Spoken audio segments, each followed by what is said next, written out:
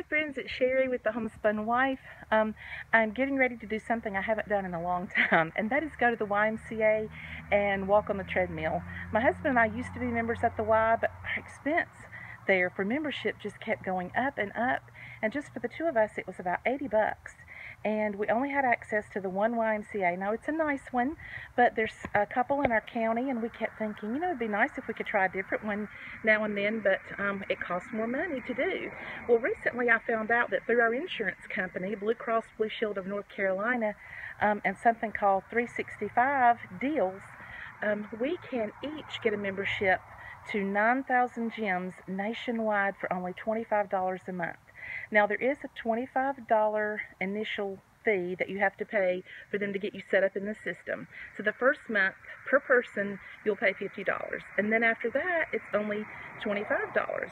So for me and my husband both, each month it's only going to be $50, and we can go to any gym in the area. There's numerous ones.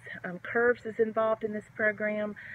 All the YMCAs in our area are also involved. Our Y has a really nice indoor pool, but the one that's about 15 minutes down the road has a great outdoor pool. So we will be able to access that without it costing us any more money. Matter of fact, our expense for that has gone way down. I think before, when my husband and I were members, it was close to $80 for just the two of us, and now it will just be $50. And so with that savings, we really feel good about getting back in shape and trying to get involved in the Y. And right now that it's so hot outside, we think that this would be a wonderful time to be indoors and getting some exercise, since we really can't be outside with the heat the way that it is right now. Can't do it for very long anyway.